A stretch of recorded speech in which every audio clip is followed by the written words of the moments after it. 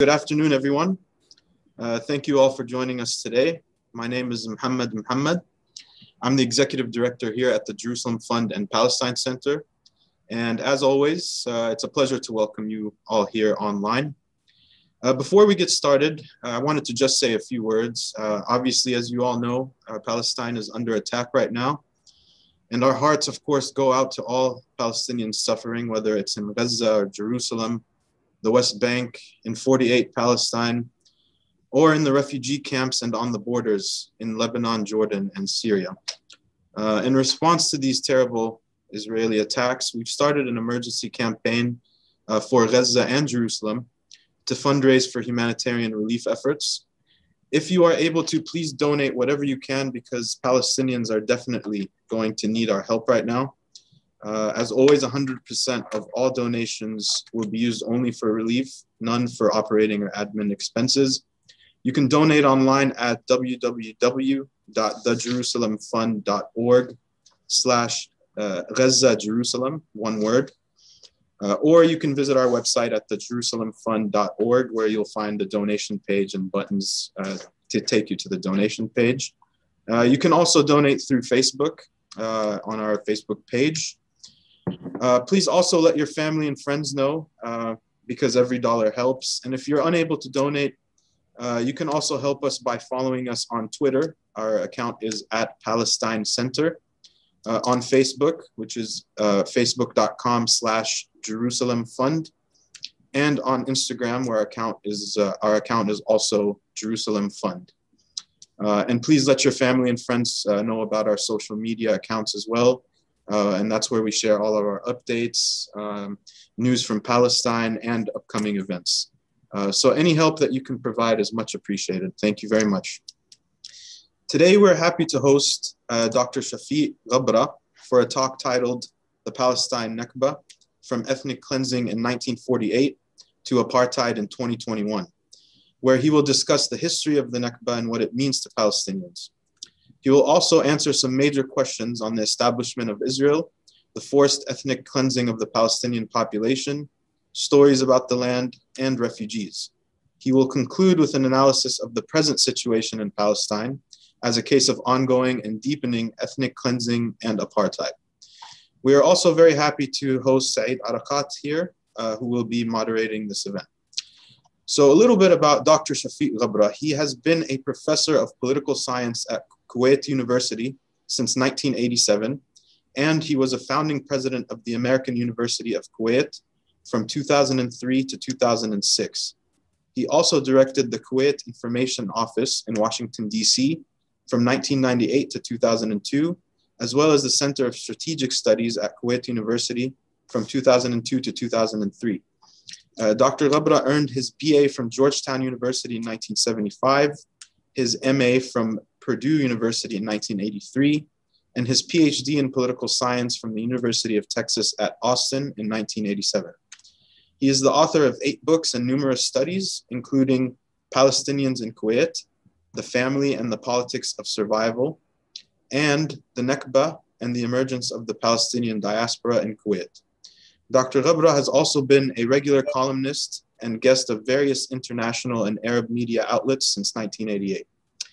Araikat is a member of the Palestine Center Committee here, and he is the Washington Bureau Chief for the Palestinian newspaper Al-Quds, a daily for which he is a writer, columnist, and analyst. He previously served as spokesman and director of public information for the United Nations Assistance Mission for Iraq. And he currently teaches as an adjunct professor at American University in Washington, D.C. At the end of the discussion, we will have a Q&A session. So for everybody watching, you can ask your questions on the YouTube chat feature, which is on the side, or you can tweet your questions to @Palestine Center.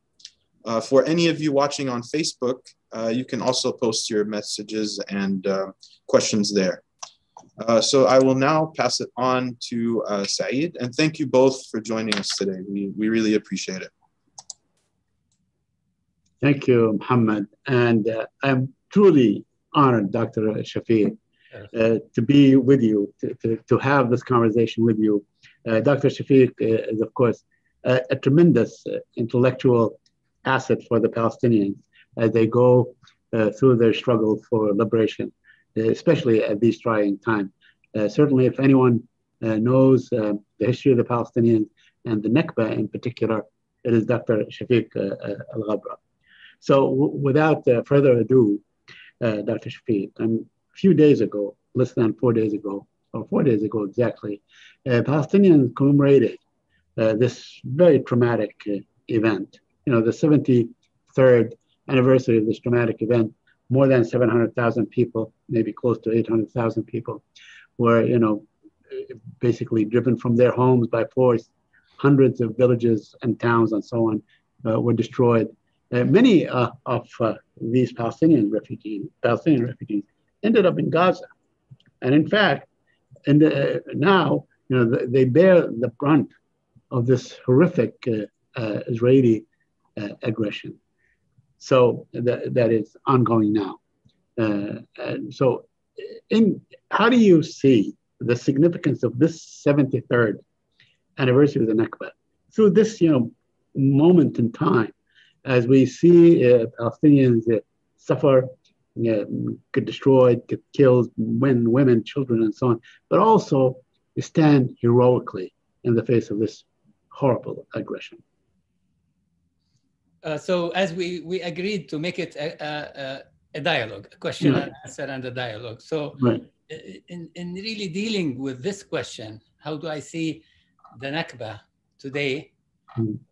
It's a continuity of the Nakba that happened then. Nothing has stopped. And the Nakba goes through the decades. It's the same story. A group of people, and then when Israel was established, the Israeli state, the Zionist state, had a mission, and the mission is to clear the land from the original inhabitants, and that's the ethnic cleansing part.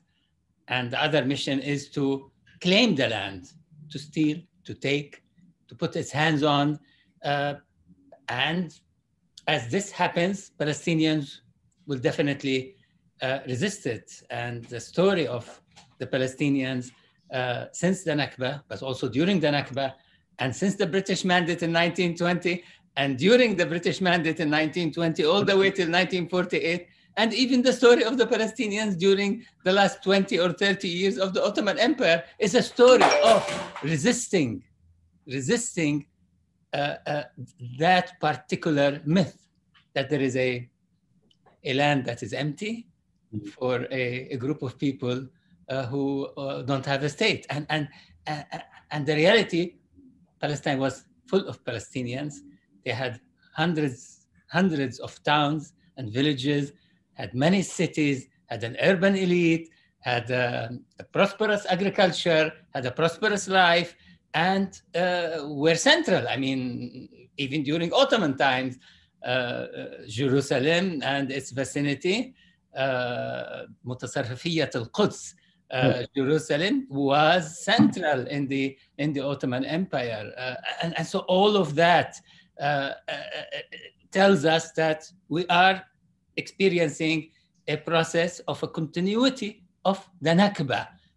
And because of that, the Nakba today lives exactly as it happened in 1948 and before, meaning that nothing has been resolved. Neither the Palestinians were allowed to return, neither their properties were given back to them, nor the Israelis followed them into the West Bank, into East Jerusalem, followed them into Gaza, followed the refugees everywhere with brutal power. And so the Nakba was not resolved ever, and no solution was found, and therefore it is a present and a future reality, given that the Palestinians experience it and cannot accept what is thrown on them. Well, yeah, I mean, as you said, it's what the whole thing was begun with the notion that Palestine was a land without people, and the Jews were a people without land, which is, of course, a big myth. But that, I guess, the best way to erase a people is say they do not exist. And that was the premise. The premise of that notion was that the Palestinians don't exist. And of course, as you mentioned, historically they have existed. They go back, hundreds, thousands of years probably. Very, in many ways, they sort of, they are the history of the geography itself, the history of the country itself can be traced, probably thousands of years back. I'm no historian. I don't know that. But when we look at what is happening today, for these people, for the Palestinians who are in Jabalia, for Shujaiya and many of these refugee camps that are probably one of the most densely populated areas on earth. Somebody was saying that Gaza was second to Calcutta in terms of population density. So how do they deal with this very traumatic event that, it doesn't stop, it is episodic, but it does not stop. How do they deal with it? How do the Palestinians deal with it actually to go on to the next day and to the next part of the next station along the way to liberation? See, my understanding of this is that the Nakba itself was so unjust, so difficult, so painful at every level. Even if I tell you stories of my family from both my father and my mother, it's amazing the injustice, the difficulty, the complexity of, it's not like only losing your land, your house, but losing your entire place. Not only losing a property, you could lose it in a market, but it's losing the entire collective being of who you are, your entire community, like city like Haifa. Only 3,000 Arabs stayed, and they kicked them all out of their houses and put them in a certain poor area, settled them there, and then suddenly, they came and took over the houses, the property, the places, the shops, the markets, the businesses. They just simply took over. No remorse, nothing. So it was so unjust that you leave penniless, you leave totally destroyed. And then they start to erase your memory, to erase your history, to erase and look into excavation to prove that you didn't even exist. Though it is true, you belong to a civilization that has roots that goes back to the Canaanites and goes back to the old Palestinians who existed. It's a whole story of how Palestinians were formed as a nation, as a people, within the Arab context, definitely, and within the Islamic context. So the difficulty, the complexity, the level of the injustice created out of the Palestinians a tough people. A people who are tough, who could take some of the worst experiences and try to turn them into something positive, try to resist. This is how they were totally broken in 1948, and yet they were able to flourish through education, through know-how, through their abilities, and they became very tough. And therefore, it is not surprising to me to have seen this in Lebanon during the times when Israel was erasing refugee camps. Place like Rashidiyya was erased in South Lebanon, next to Tyre, was erased several times, and the Palestinians rebuilt it. A place like Sabra and Shatila, despite the massacre, people have that will, because it's the level of the injustice made them strong. And yet they are human, they suffer, they cry, they feel the pain, they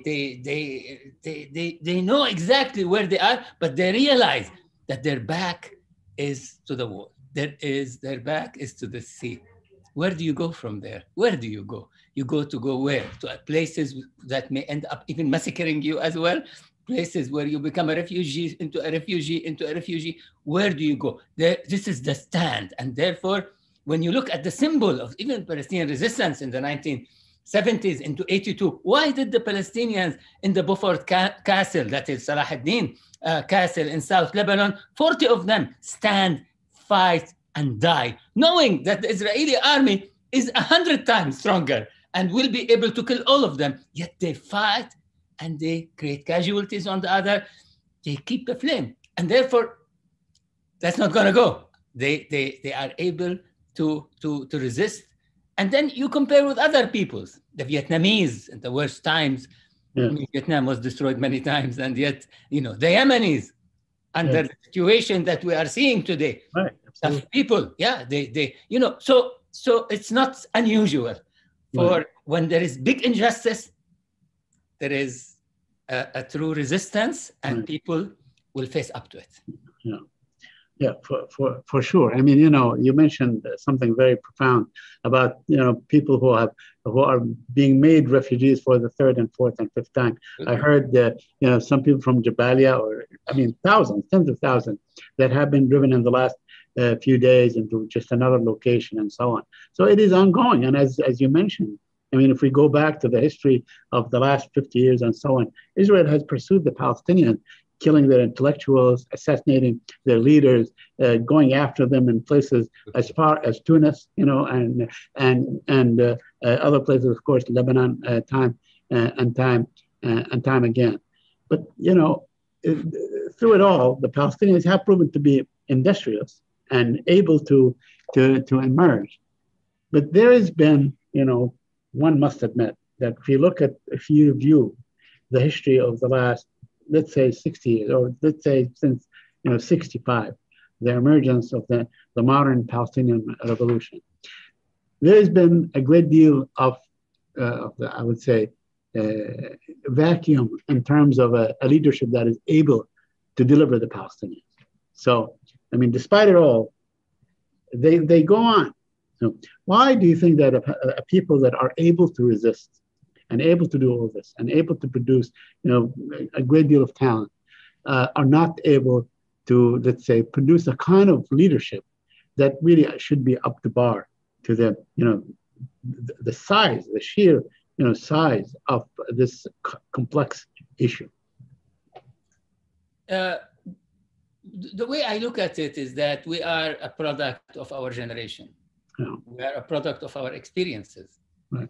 And so was the leadership of Haj Amin al-Husseini, right, and the group surrounding him in Palestine, that the leaders who were affluent, actually, who represented a certain class structure in Palestine and were able to do good things, but at the same time, they had shortcomings, definitely, particularly when you are dealing with a far more advanced enemy who has come from all over the world with a certain intention, with the support of international capital, with the support of the Rothschilds of the world, with the support of, it wasn't an easy job to face all of that. Yet people, yes, gave sacrifice and resisted heavily. Look at 36, 39, the Qassam Revolution. That was an amazing one. It was one of the biggest in the Arab world against any colonial power.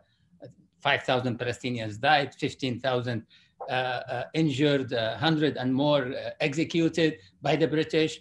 That was phenomenal. So yes, they produce leaders, and they produce some good ones as well. Not always the ones that you see not able. I mean, they're political, they're military leaders as well. They're activists, they're all kinds of leaders that are produced. So I look at 65 as a new era as well, where there is a new generation that was schooled in a certain way, went to certain educated Muslim Egyptian universities, lived for a while. Many of them lived in Kuwait and formed their ideas while in Kuwait, but some in other Gulf countries. And so you had a leadership, but I always felt that the circumstances surrounding the entire struggle is so complex, because you're operating within 22 or so Arab countries. You're operating in an international environment that is not hospitable. You're dealing with an enemy that is the most deceptive, the most complicated, the most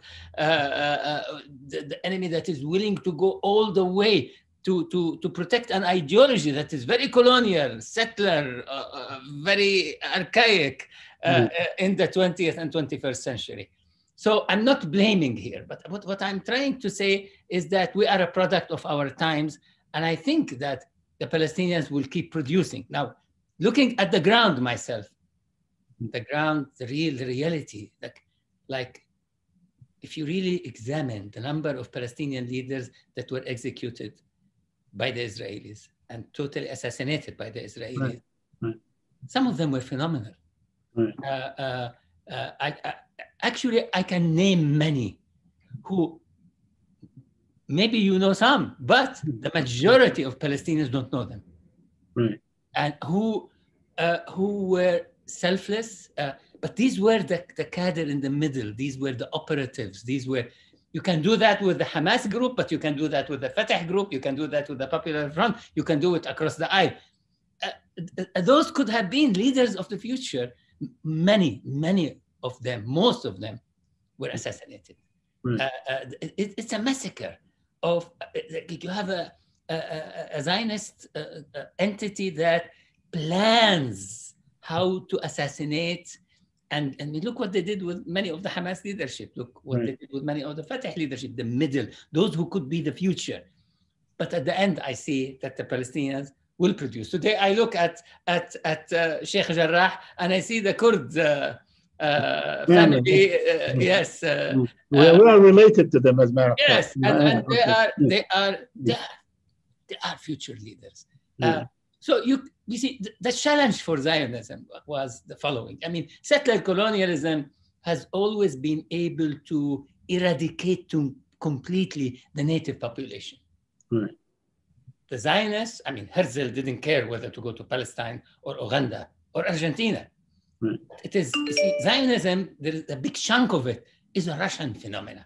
Right. Poor Russian, poor Polish areas that had that, and they were religious as well. Right. And it's that. So they came as settler colonialism finally to Palestine to discover that they cannot get rid of the natives. That today the native population is equal to their population. There is no way to get rid of it. So this frustrates the Zionist movement and keeps producing for us more extremists who want to go further into massacring, into killing, into murdering, into destroying Al-Aqsa because it's a symbol. They want to destroy every city you have. They want to make sure you don't have a center, you don't have a place that ignites your identity and your pride. And they want to make you totally, they want to decide who lives and who dies and who exists among you. It is a very unique type of settler colonialism that failed to get rid of the Palestinian people. And the Palestinian people over time are learning. I mean, today Hamas is learning much new lessons compared to what it had in 2014. Talking even from a military point of view, as simple as it is, they will get there. So I think we will be producing and have produced in the past. And all this Palestinian nationalism and movement was on the shoulders of many Palestinian leaders, some of them known, some of them not known, some of them died in silence and nobody knew besides the people who knew them. And that will continue. Yeah. For sure. I mean,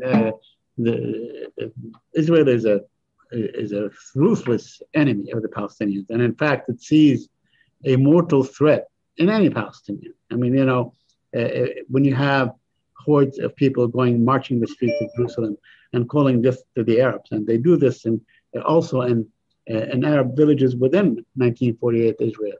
It shows you that you're right. I mean, we are looking at a society that is by any standard and by the acknowledgement even of very pro-Israel friends and so on, they state that Israel has become more and more right-wing. It is becoming more and more fascistic. They espouse these, really supremacist ideas and so on. And because they only probably see their survival only through that kind of supremacy and through the eradication of all Palestinian. But also, one must also admit that, as it was in 1987, during this great intifada that went on for, 3 or 4 years until it was sort of put out, the flame was put out by some sort of a political process, the Oslo process. And as we have seen in Sheikh Jarrah and in Jerusalem, I mean, it seemed leaderless. It seemed that, it was basically like a field kind of leadership that, congregate and went on to protect Al-Aqsa, as their slogan, and in fact, until the fighting erupted, with Hamas launching a rocket and then, the Israelis just bombing the hell out of Gaza. Until then, all the factions, including Hamas, were really left behind. So the Palestinians are always a step ahead of their leadership. It doesn't matter what this leadership is made of. To what you attribute this phenomenon? How could it go on? I mean, does it have the seeds of its own sort of flickering away, or does it have the seeds of going further? You see, the activism I am seeing today in Al-Aqsa, in Sheikh Jarrah, and in other places in Palestine. Luckily, Al-Aqsa and Sheikh Jarrah and Jerusalem doesn't have a political burden on it, neither from Fatah or Hamas or anyone. Maybe some of their cadre participates, but there is no political burden on them. They faced the occupation directly.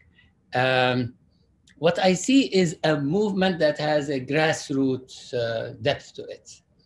And these movements in the 21st century, they seem to have a spirit. They seem to have a soul. They seem to have a dynamism among the young, mostly dominated by young. I mean, whether you go to Occupy Wall Street or you go to the murder of George Floyd and the movement that erupted after that, you get a sense of where we're going in history, in a historical sense, related to globalization, related to the way the world has operated, right. Connectedness, access, social media, etc.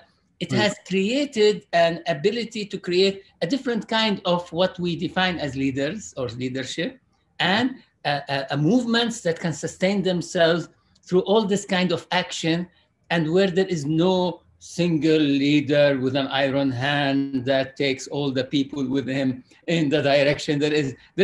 You may not see that, but you will see more these young operatives and the soul, the overall feeling for a movement that can be creative, particularly when we're talking about civil rights movements, civil non-violent rocks and expressions of anger, and putting people together, demonstrating, creating awareness. I mean, Sheikh Jarrah created awareness.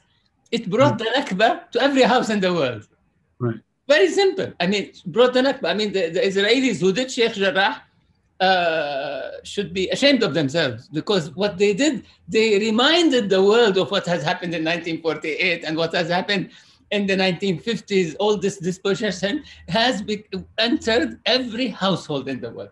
So I see us going in that direction. Now, it's not doesn't mean you cannot organize more at a higher level, coordinate, etc. But that will happen. However, I see that this is the new bed. This is the new reality. This is the new movement, and it's not going to be unique to the Palestinians. It is worldwide. Let me ask you about the Arab dimension. Because we've seen this eruption in Jerusalem, of course, and Sheikh Jarrah with good reason. We have had episodes in the past, sometime violent confrontation with the Israeli soldiers and armed settlers and so on, and sometimes it's just, some sort of a protest. We've seen this, go day after day. They go to Al-Aqsa. They try to exercise for, freedom of worship and all these things. And we see it resonate, of course, in Palestine, 1948, among Palestinians in the 1948 area, in the Arab towns and villages and so on. And we see it in Gaza. But we don't really see the level, let's say, of empathy or the level of solidarity, maybe with a few exceptions, that we have seen, let's say, in the past. There was a great deal of, empathy with the Palestinians when they were fighting the Israelis from Lebanon and so on, or even during the First Intifada, something that we have seen lacking. Why is that? Well, keep in mind that the Arab world had major revolutions in 2010 to 11, and that was the Arab Spring. Right. But then there was a blunt counter-revolution that tried to and sought to destroy the activists and the results of these revolutions. But the story of the Arab world's change and transformation has just begun in 2010, 2011. It will continue to go deep into the grassroots of populations in Egypt, in Saudi Arabia, even the United Arab Emirates, by the way, the Emiratis themselves, the people, and definitely Kuwait, among others. You will be surprised that people are very sympathetic, are very connected, because that connection has to do with whom they are, the identity, Islam, being Arab, justice and injustice. The Arab populations actually are thirsty for justice, each in their own country and state. And when they see injustice elsewhere, they definitely can feel the pain. So yes, the Arab world feels your pain. Look, when you open the space, like in a place like Kuwait, you feel how the population moves and goes into sit-ins and demonstrations, etc. You open it up in Morocco. Look at the Moroccans. You see it represents, but in a place where nothing is open, even an article is not allowed. Even the simplest expression can throw you totally out of your job, out of livelihood, and etc. Under a certain type of dictatorship that we have spread, then you're not going to see. You would think that the representatives are the spokespersons of the state. The reality is that the population and many of those who are in jail are totally pro-Palestinian, and they experience injustice and they support the Palestinians because they are living a situation of full injustice. So don't count the Arab world out. The Arab world, yes, will give its voice. And then take another account into the analysis, is that we've had an Arab nationalist movement during the Nasser era and beyond. And that Arab nationalist movement created an entire environment. But then it was hit, it was destroyed, it was challenged, and 67 played a role, the Arab-Israeli war. But then you get the Islamic movement. And then as the situation gets more complicated in the Arab world, you have now a new generation. So I am witnessing a new generation. I see them in Kuwait. I see them when I travel. I see them when I talk with young Arabs everywhere. There is a sense of Arabism coming all over again. It's different than the old Arab nationalism. It also has roots in the sense of civilization and Islamic identity, but it's an Arab identity. And there is with it progressive ideas for change. There is a sense that the Arabs today are totally divided and destroyed. There is a critique of the Sykes-Picot, what it imposed on the Arabs. So how to display is not yet clear, but there is today a revolutionary Arab. He is pro-Palestinian, he is pro-change, he's very progressive. He wants to have a country that is independent from the West, independent in its own right. And he or she, I mean, there is, many of those are the operatives of the Arab Spring of 2011, 2012, who became exiled in so many countries of the world, who are speaking to each other and trying to write, to develop their ideas into the next era.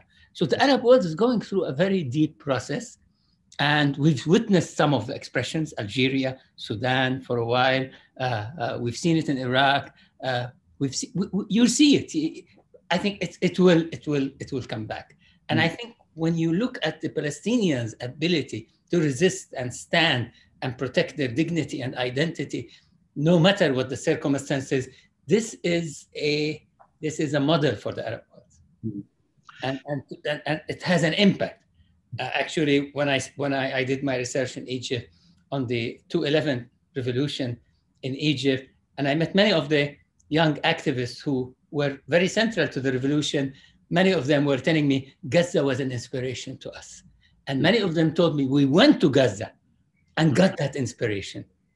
They would go through the tunnels and come back. So it's an open book. It's open. History has not ended. And there is a lot that will be happening.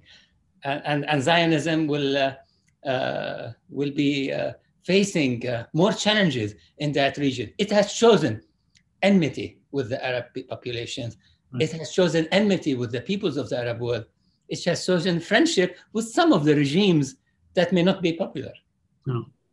Well, you know, I want to press this point further. Of course, I mean, Zionism is a colonial movement, so it can only exist on, you know, the sort of wreckage of the people that it is colonizing. I want to go back. You said something that, you know, struck me about the rise of Islamism in a way, you know, to fill the vacuum of, let's say, Pan-Arabism that we have seen in the 50s. It was dealt a major blow in 1967.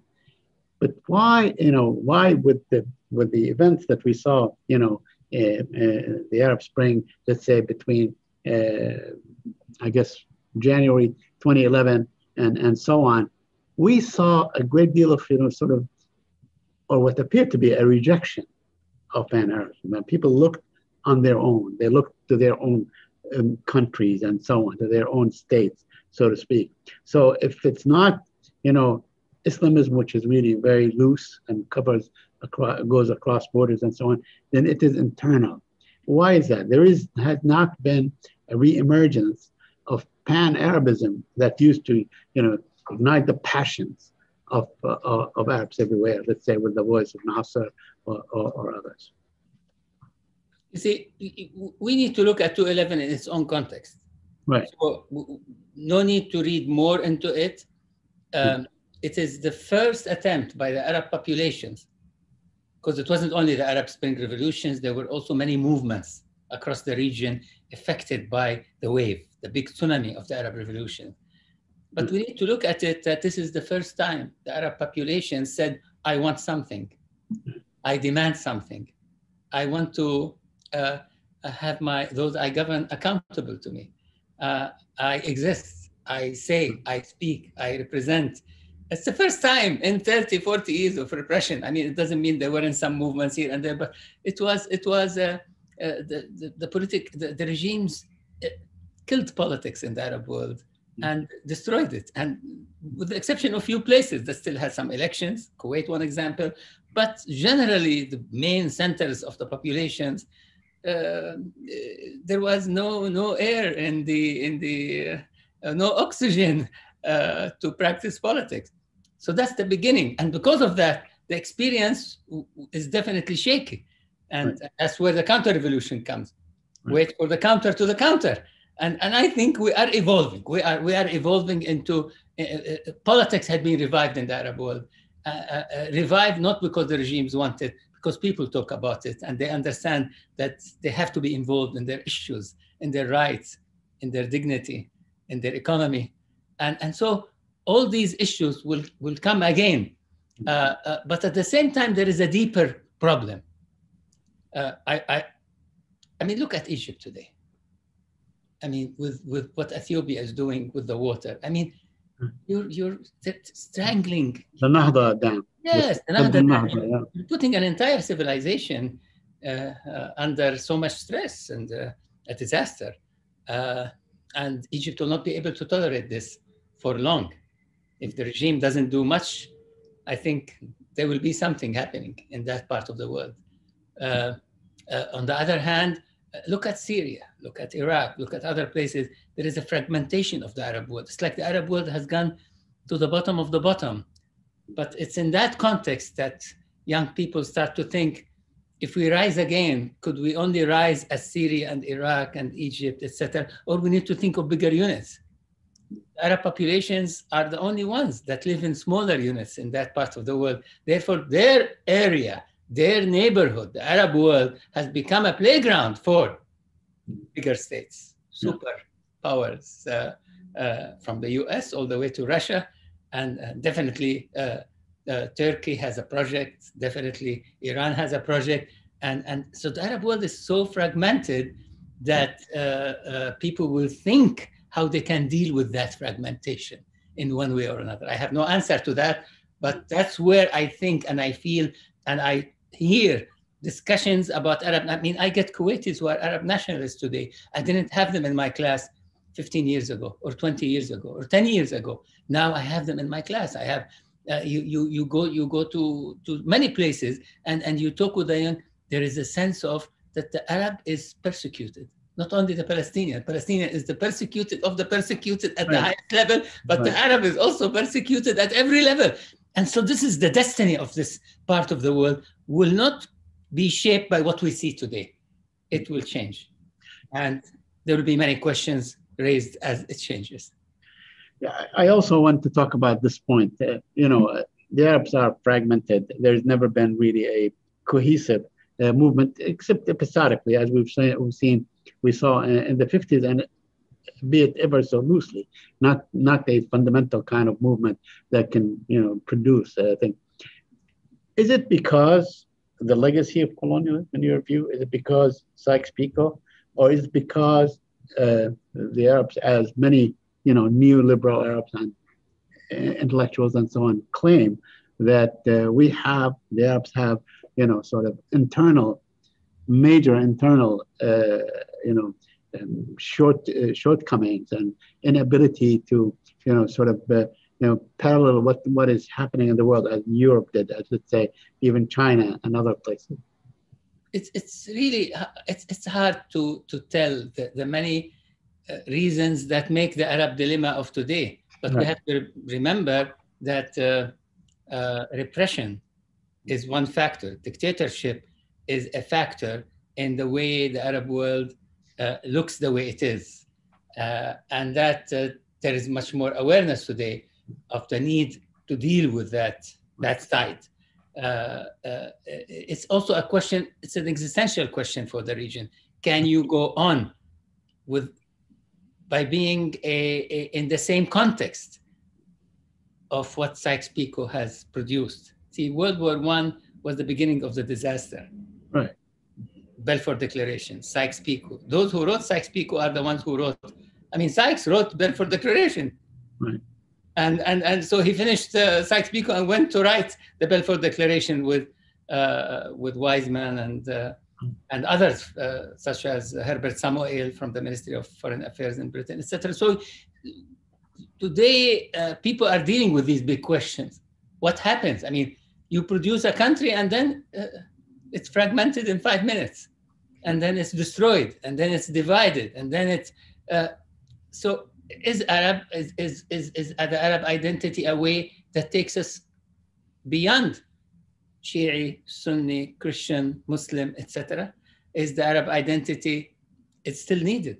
It's still needed because the local states, whether it's Iraqi state or the Syrian state or any other state, has created so many divisions and tried to disconnect the connection with the Arab identity or with the Islamic identity. You cannot. That region has to build its identity probably now from scratch. Right. So, okay, we grew up, my generation, and I'm talking about myself as a Palestinian, as an Arab, and I traveled the Arab world and lived in many Arab countries and so on. My generation was Pan-Arabism, and Pan-Arabism meant, two things. It meant that Palestine is the central cause. Everybody is committed to the liberation of Palestine. And the other cause, somehow, a sort of vague, if not vague, not well-defined, let's put it, one not well-defined perception of socialism and, a republic that, is sort of passionate about its own sovereignty and its own dignity. But now, is the Palestinian could the Palestinian cause be central again to the Arabs? Is there kind of a conflict between, let's say, the centrality of the Palestinian cause on the one hand, and the pursuit of freedoms and liberalism and so on, as many claim? Is there are they can they be reconciled with one another, or are they sort of one can only exist at the expense of the other? No, the Palestinian cause is still the central cause, but it's not anymore in the way it expressed itself in the past, where regimes said this is our central cause. Regimes are in trouble, have sanctions on them, are facing so many international laws that they don't know how to deal with. They are cornered, they are marginalized. The populations are the ones that have a different imagination, a different feel, and to them, Palestine is a central cause, but injustice in their countries is also a central cause. And building a state that is accountable, and a state that is independent, and a state that cares about its people, and leaders that change routinely through elections and etc., is a central issue today in the Arab world. And this all is coming around a sense of an identity issue, Arab or Islam, or a sense of injustice, the sense of injustice, the reality of justice in Palestine. These things are very interconnected, and they will produce some sort of a project. Today, what the Arab world is lacking, there is no Arab project. Right. There's an Iranian project, there's a Turkish project, there's an Israeli project, and we know what the Israeli project is in the Palestinian lands, but also the Israeli project is also aiming at the Arab world. Right. It aims at fragmentation, it aims at its weakness, it builds contacts with parties that it can have a better impact on them, that they cannot say much of a no, given their weakness in front of Iran and Turkey and other countries. So the question of how can the Arab world rebuild again, but does it rebuild with the same way it did in the 50s and 60s and 70s and 80s to be destroyed later? Right. There are serious questions today being asked. So I want to ask you, if Palestine or the Palestinian cause can still, engender passions in the Arab world, what we have seen in the last couple of weeks, and even since the beginning of Ramadan, when the whole thing began at Sheikh Jarrah and Al-Aqsa, we have seen, some, maybe groups of people going out on the streets and, expressing solidarity, but we have not seen it all across the world. We've seen it, in the last few days. We've seen it in Morocco, for instance, where in fact, the country has normalized with Israel just, a couple of months ago and so on. And we've seen it maybe in Kuwait to a certain extent. We've seen it in Jordan, but really nowhere else, so to speak. And I must admit in Iraq as well. So why, despite, what we've seen, despite the images that we see every day, it has not ignited the kind of, passionate response or expression of solidarity? Why is that? Again, we go back to repression. Yeah. Today, who's in jail in the Arab world? Yeah. You look at Egypt and look at elsewhere. Who's in jail? Yeah. Some of the best elites, some of the best writers, some of the most independent minds. Who's in exile? Some of the best, most of the best writers and thinkers and independent minds. And who can stay? Those who are not able to say anything, though they may think otherwise, because they will be pulled to jail. And jail conditions are not easy at all in the Arab world.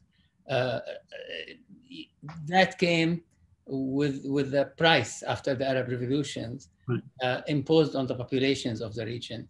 However, this will not be sustained. This cannot stay. It will not stay. I think many of the regimes, I don't say many, and are losing in influence, losing in credibility, losing in convincing all these people in jail, and a lot of torture. There are also people who disappear. We're going through the old Argentinian phase of the 1970s, etc., Chile, Argentina, etc. It's a phase, but that phase cannot be sustained because the Arab populations are becoming poorer, are becoming more... Despite all the wealth. Nothing is improving. The regimes are not delivering. Right. So it's losing credibility, popularity, etc. with time. You look today and you compare with 5 years ago, things are changing. 5 years later, much more. So they are in solidarity with the Palestinians, but at the same time, they are also in a jail, in a bigger one.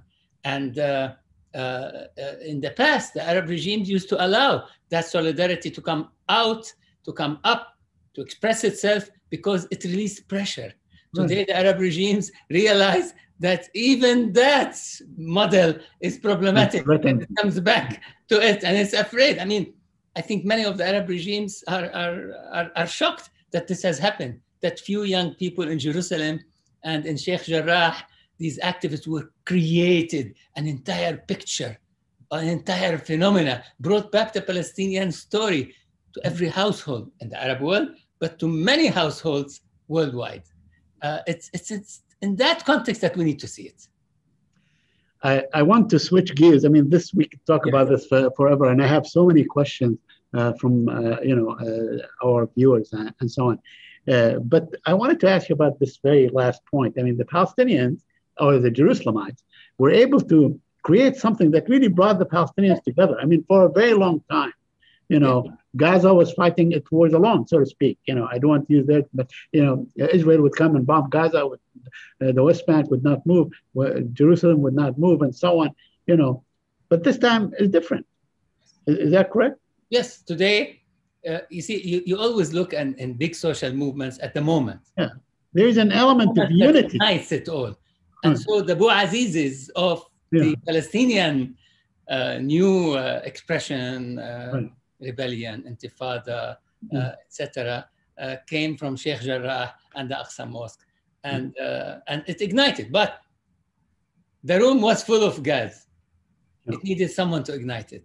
Those youngsters felt it, realized it, did a campaign, and it happened. But the room is full of gas. Palestinians in 1948 Palestine are not happy regarding their condition, and they've been discriminated against, and the discrimination is increasing.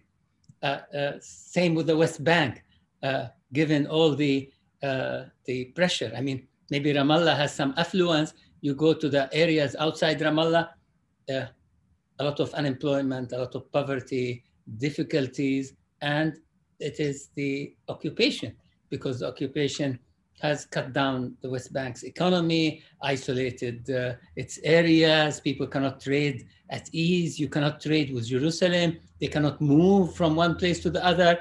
And at the same time, the settlements are eating up, are destroying the rest of the West Bank, and they are putting settlers there that use Palestinian water and Palestinian resources. Right. And they destroyed the Palestinian state ideal. Right. Zionist movement and the Israeli government under Netanyahu. Now you go to Gaza, encircled, under siege, from sea, from air, from ground. One of the biggest and strongest armies in the world is now putting all its abilities against a small organization, relatively speaking, a small area, 350 square kilometers, populated with more than 2.5 million people, 2.3 million people. How can that happen? So the room was full of gas. And the Palestinians realized that nobody will help them until they help themselves. And nobody will sympathize with them until they present their story again. And that they need to keep presenting their story every day and every month, as much as they can at every level, and not to be contained by any political authority or otherwise. And I think those young activists discovered the moment, discovered what is happening, and ignited it. And that is the scene today. And the question after that scene will be how to sustain, not necessarily on the military level, through civil unrest, so civil disobedience, by expressing the story and the need to express all the realities of injustice, by holding to your land, by holding to your home, by challenging the settlers, etc. Yes, there will be casualties, but that is a very important movement to sustain, given today that I feel for the first time in a long time, and maybe for the first time ever, that the world is listening. And I see some people who have taken positions I didn't expect them. Singers, basketball players across the world and across the USA. So there is, even in the Democratic Party, even among many Jewish youngsters and others who are active, there is a change of heart that, fine, Judaism, Islam, Christianity, but what does this have to do with murdering children, with putting cities under siege, destroying people, destroying houses? 50,000, 60,000 houses were destroyed in the West Bank over a period of a couple of decades. The land has been taken, and there is more land to be taken. Every day there is a new settlement project by groups that are very extremist and very ISIS-like, ISIS-like in their ideology. Yeah. That's very true. And today, at least, there is a realization the world, at least the peoples of the world, the structures, the peoples of the world are paying attention. That should continue. Yeah. So you mentioned something about the Democratic Party here in the United States, and I want to ask you, as a political scientist and a long time observer of the United States and what it does and its hegemony all over the world and its role in the world, so to speak, what should the Palestinians expect from the Biden administration? I mean, we've seen this administration push off the urgency of the fighting that is going on.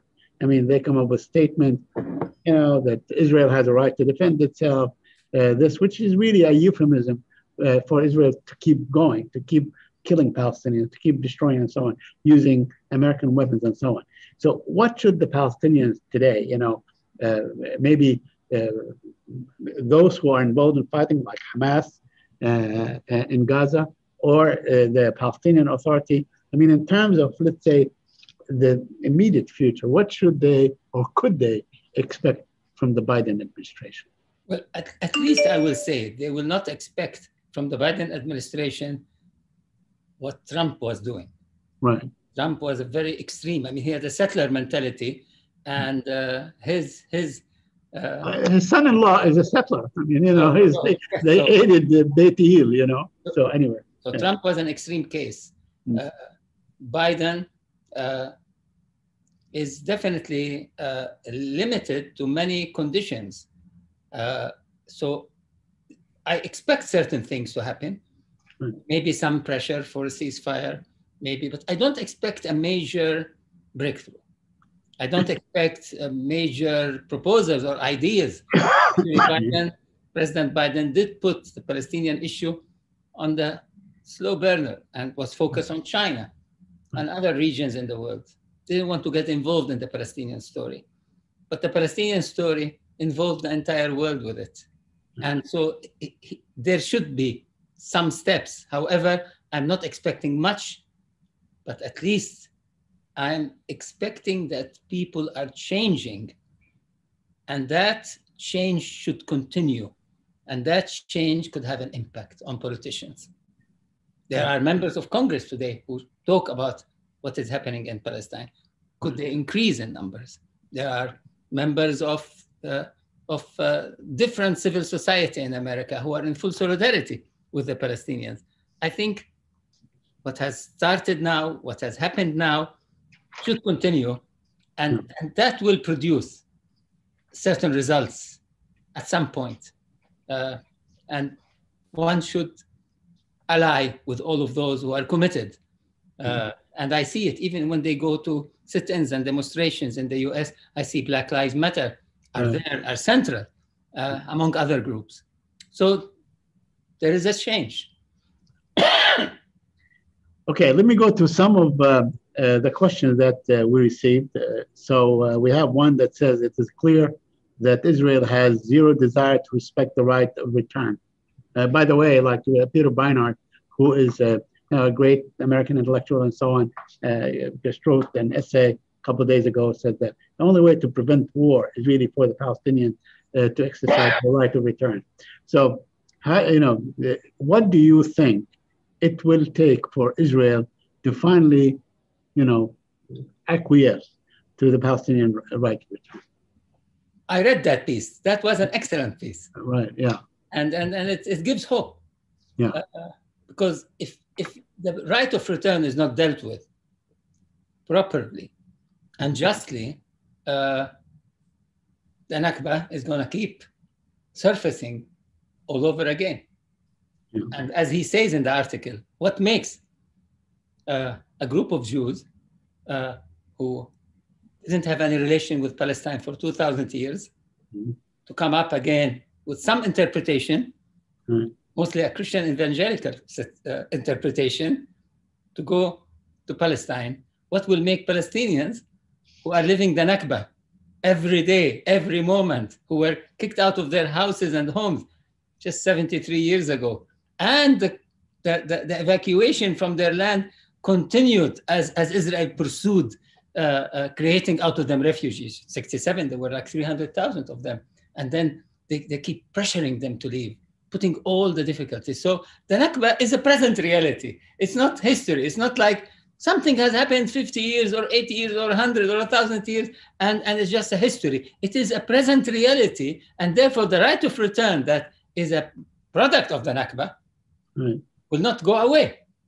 Whether Palestinian leaders say, I'm forgetting about it or not, it has nothing to do. It is a reality of feelings and rights, and it is guaranteed by international law at every level. It has to be addressed. It cannot be left. What would make Israel agree to that? That's where. See, today Israel has created in Palestine an apartheid situation. Mm-hmm. And this apartheid situation is what we describe today. Blockades, you don't have an airport, you can't leave, you can't come, everything is controlled. Israel has created an apartheid discrimination. Roads for Israelis, roads for Palestinians. Right. An apartheid where Palestinians cannot go pray in Aqsa, meaning those in the West Bank. Right. Apartheid, you go to Hebron, the same street is divided. The bigger one for Israeli settlers, the smaller one for the population of Hebron, who lives there in their houses. Settlements, it's an apartheid. And therefore, the struggle against apartheid is what will produce that change. It's the awareness among Jews in the world, but also public opinion in the world, but also all people who understand justice and support justice and stand for justice. The pressure, sanctions on Israel. That's where the boycott comes. And so it's a process now. Now, the situation in Palestine has been elevated to a certain level, but that's the continuity of the struggle against apartheid. It's the only way to protect yourself, to defend your land, to exist, to get your rights, to face up to racism, to destroy walls, to live in dignity. And that's happened in South Africa. And I see there is the same form in different ways is happening in Palestine, but it's a long struggle. It's not going to end in 1 year or 2 years or 5 years. And at the climax of that struggle, you will have changes in the Israeli mindset. You will have changes in the Jewish mindset as well, as they realize more and more that there is no way out of this. There is no way you can get rid of the Palestinian people. And there is no way you can sustain that apartheid. And once that realization is there, then everything is possible. So the problem is with Zionism at its core, and its core beliefs, and the way it handles the whole story around it, the land, the people of Palestine, the whole issue of the right of return for Jews, but not for Palestinians. Right. Israel settled more than 1 million Russian Jews just between the 90s. Right. Yeah. Why not settle Palestinians? Right. You're going to fight? People fight only when there is injustice. Look at America. It has Palestinians. It has millions of Arabs. It has millions of Latinos. It has millions. Why white supremacists will not work? Because it is trying to destroy a model that works for the world. Regardless what we think of how deep is American democracy or not, we look at the experiment, we see that there are all kinds of people, they're living in peace. They will definitely go to war. If there is injustice and you're persecuting a particular group of people, etc., and you're not allowing them to express themselves, so why the fear of people who belong to the land, who belong to the place? So yes, even Alain Pépé have argued for the right of return, who is an Israeli scholar of a first-class scholar. So I would argue in that context, but it's going to take a long struggle to get there. It's not like tomorrow or after tomorrow. Right, indeed. I mean, the Israelis will never reconcile themselves to right of return. The current Israeli leadership and so on, or the ruling class, and that's why they don't even recognize the existence of the Palestinians in the West Bank and in Jerusalem and so on, and they go over to places that are far away. Hence the normalization. And I have a question for you from our chairman, Dr. Subhi, to comment on the normalization. I'm sure it is transactional in many ways, not really genuine in any way. But I'd like you to see how this normalization in terms of what is happening now in Gaza and Jerusalem? What is the future of this normalization? I mean, it's a surprise for the normalization process, because the normalization came based on a paradigm that, and it looks that, I mean, several states have been pulled into that direction, that yes, there can be peace with the Arabs without addressing the grievances and the injustices that the Palestinians are suffering from, or even without Israeli withdrawal from any land, by continuing to control all of Palestine. So that normalization started on the wrong foot. And today, the uprising we see in Palestine is telling us there is no peace actual between the Arab world and Israel without dealing with the Palestinian cause and the injustices the Palestinians are suffering from. But also with Gaza entering the war, it is saying there is no solution to the Palestine question, even whatever you do, without also involving Gaza. Because there's all these attempts by the Israelis to divide the Palestinians, Palestinian Authority, isolate. ABC, East Jerusalem alone, Aqsa and Sheikh Jarrah, Palestinians of 1948 who live behind what is called the Green Line, another situation, and Gaza, another situation. Suddenly, all these situations came together to express one phenomena and one expression of facing up to their rights.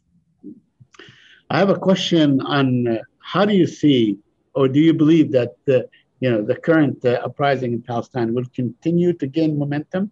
Or once there is, I guess, a quiet or a ceasefire or something like this, it will be, so it will recede. How do you see it? See, as long as the Israelis continue with apartheid, right, the Palestinians will continue to resist it. Right. However, much of this resistance in the last months and in the last years was not seen by the world. Today, it is seen by the world because of a larger phenomenon. And I think that after a ceasefire, Palestinians will continue, but it may take different forms, different shapes, different methods of expression, but they're gonna come and take and grab the houses in Sheikh Jarrah. You're gonna see confrontation. You're gonna go into Aqsa because the secular group believes that they have to destroy Al-Aqsa or share it with the Palestinians. It will ignite. See, the Israelis, in the way they behave, in the way they operate, in the way Zionism's ideological beliefs are translated on the ground to grabbing land, to building settlements, to taking houses, all of this, the situation will continue to ignite. Now, maybe Palestinians will take a break. Maybe there will be a time where things kind of calm down, but then it will ignite again. Today, it has entered a different level. It's a different level that is more challenging to the apartheid system at the hands of a younger generation. So let me take you back to the current situation, the current uprising. I mean, we don't want to call it intifada. It was basically a movement to protect Al-Aqsa, to protect the integrity of Arab East Jerusalem, Sheikh Jarrah, and all these things. But I want to take you back to the issue, a nagging issue of the leadership, because on the one hand, I mean, let's face it, we have a leadership of the Palestinian Authority that is not only, been there for a very long time, it's aging, it's an understatement, it's aging, in many ways, but it's also disconnected from what we see, this youth. I'm just pondering with you, I'm exploring with you. Is it possible that we see, as we have seen in the 50s, the rise of the Palestinian factions and so on with their ideologies? Can we see the same thing that is really independent from, let's say, the political environment around them? Can we see a rise in youth, sort of more organized effort that can probably not only be in Jerusalem and in the West Bank and so on, but also in Gaza, where there is, a very strong political grip by Hamas? I would see that, yes. I would see changes happening. It's hard to predict timing. Yes, there is a lot of marginalization to the existing leadership. That marginalization started by the Israelis. They weakened the Palestinian Authority themselves by grabbing more land and putting more settlements and putting economic pressures on it and all the security dealings that has been taking place. So in a way, there is a vacuum in that context, and that vacuum will be filled at some point. If you recall, just recently there was the whole discussion about the elections and Barghouti in jail.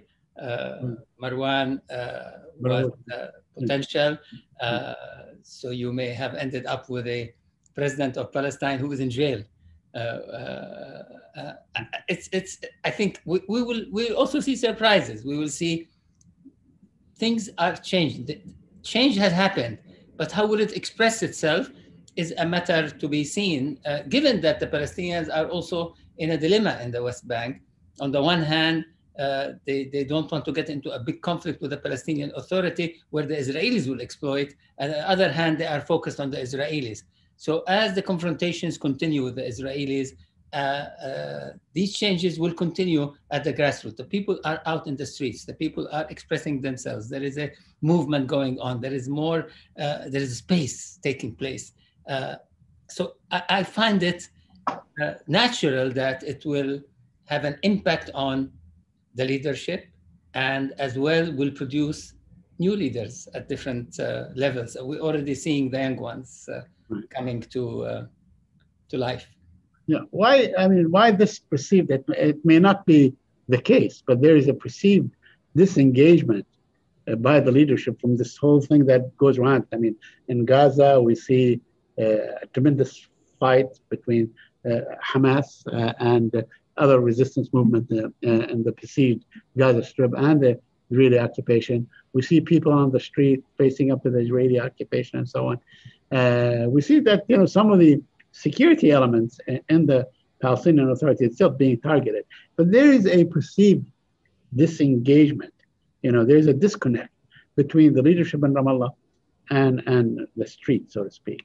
Why is that? Is that real? Is that just exaggerated?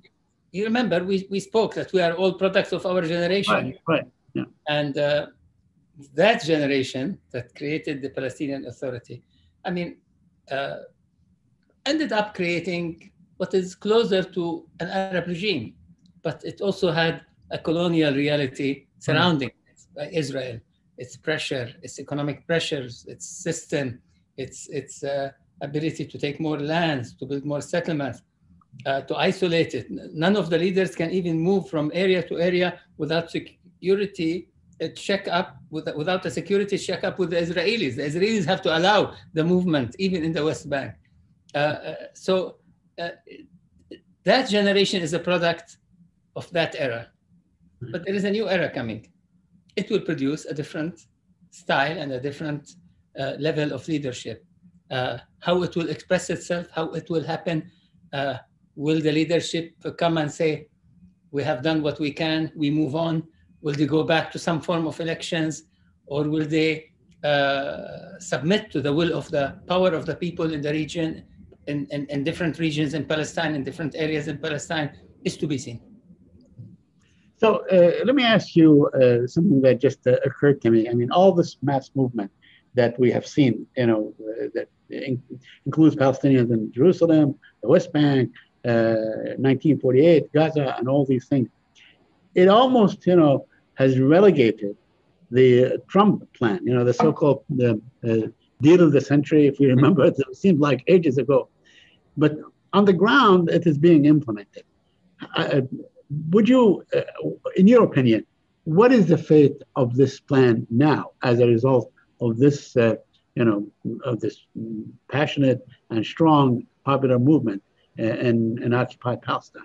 I think Trump did what he wanted to do. He wanted normalization with several Arab countries, but he failed to push it more to others. There were others under a lot of pressure. It's well known. I mean, several Arab Gulf countries were under more severe pressure to normalize, but they were able to maneuver themselves out of it. So it ended up with some states, not all the states. And the Israelis, the embassy has been already moved to Jerusalem. So some of it has happened. But at the same time, so-called deal of the century today proves in the eyes of the world that it doesn't solve anything. And on the contrary, some of the states that they normalized with could end up denormalizing in a different stage, in a different era. So it didn't solve anything. It only complicated things and made the US look negatively, look bad in the eyes of millions, hundreds of millions of Arabs, and definitely in the eyes of the Palestinians. So do you believe that, one of the things that this administration, the Biden administration, can do is basically disavow the deal of the century to move forward, to gain some credibility? I'm not sure. I'm not sure. I see we are in a process. There is a rebellion. There is a situation. They may have to move away of some of it. They're not going, in my opinion, to move away from the embassy in Jerusalem or the normalization with the UAE, Bahrain, etc. They will continue that. And to what extent do they want to be involved? And to what extent is there pressure on them to be involved? And to what extent is there a counter pressure by the Israelis as well? There is also issues in the US regarding policy towards Palestine and the Arab world. That's an issue has been always there, right? I mean, it's not new, but so even with good intentions, I realize there is some good intentions in the administration. There are so many impediments in Congress and elsewhere, while you have an administration focused still on Corona, focused on the economy, focused on China, focused, etc. So I'm not sure how far will they go. Well, I mean, let's look at this administration, what it has done so far with the Palestinian-Israeli issue. I mean, I think you mentioned that Biden came into office saying that this is not a priority for me. The Palestinian-Israeli is not a priority. I want to focus on, like you mentioned, China, maybe the Iran deal, maybe, bringing the troops from Afghanistan and so on. But somehow the Palestinian issue always finds a way to reimpose itself on the stage of the world. But, we have not seen this administration really take measures to say that is wrong. That is not something that we will in any way, continue to espouse or defend or anything. That, they pay lip service to the two-state solution, but nothing really has materialized. I mean, we look at the UN, Dr. Shafeeq. What happened in the last week? The United States, obstructed 4 efforts to have something done at the Security Council. They just scuttled it. Every time there's an effort by the other 14 members, the U.S. says, no, this is going to complicate our diplomatic effort that is ongoing. And they claim to have a diplomatic effort. Today, the White House issued a statement. I saw the spokesperson from the White House say that, Biden, the president, spoke with the Israeli prime minister and told him you should de-escalate in preparation for a ceasefire. But I'm not really too sure. How do you see this week, ending? Are we going to have some sort of a ceasefire? Is this administration going to, at one time, to say to Netanyahu, enough, stop? After all, when Biden was vice president in 2014, we saw that Israel's war on Gaza continued for 51 days, 2,200 people, a lot of them women and children, half of them women and children were killed. So what do you expect to see in the next few days as far as the U.S. role and the conflict? I think there is more pressure, and the pressure is mounting on Israel as it continues. And maybe the American administration will push for a ceasefire. Now, because that's a burning issue. And it's in the face, it's daily. But how far will it push beyond that is not clear. It will try to deal with the escalation, to de-escalate, but maybe stop there. Stop there. And this is where I see that America will change one day, but that has to take place at the grassroots level. That has to reflect itself over time in Congress and elsewhere. And as the I mean, look at someone like Bernie Sanders and what he stands for. But there is a grassroots movement behind that thinking. So we need to be objective by saying that the change is not going to happen soon or fast. But I do know that this administration isn't happy with the continuity of a warlike situation and the Gaza attacks, and many children are dying, many families, huge buildings are put to the ground. It's in the face, and definitely the pressures come from different places, from different corners of the world, as much as from different corners of the US population. I'm not very optimistic as far as the administration is concerned. I mean, I've seen them one after another. I observed this administration and past administration parroting out the same slogan, two-state solution, but Israel has a right to defend itself, which is, like a blank check to go ahead and do what it wants. We have not seen any, diplomatic effort on the ground and so on.